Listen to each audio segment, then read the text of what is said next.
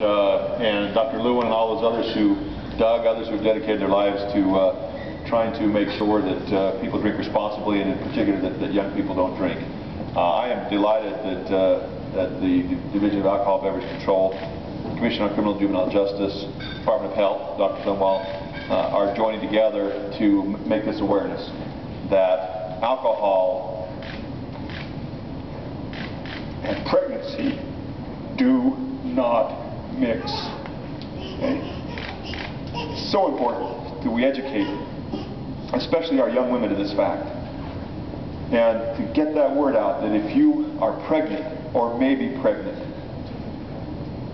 stay away, because any amount of alcohol at any stage of that pregnancy could cause lasting lifetime impairment.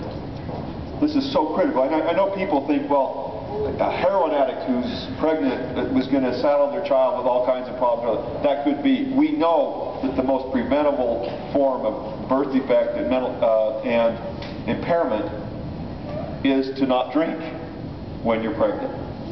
That message has to get out.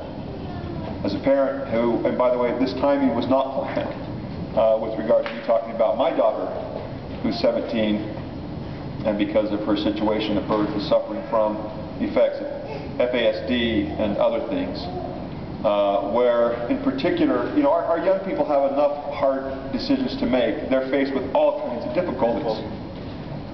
But then because their birth mother consumed alcohol, they've got frontal lobe damage, and it impairs their ability to control their impulses, which teenagers already have trouble with that. But add to that additional burden that affects their judgment, and we have to get the word out.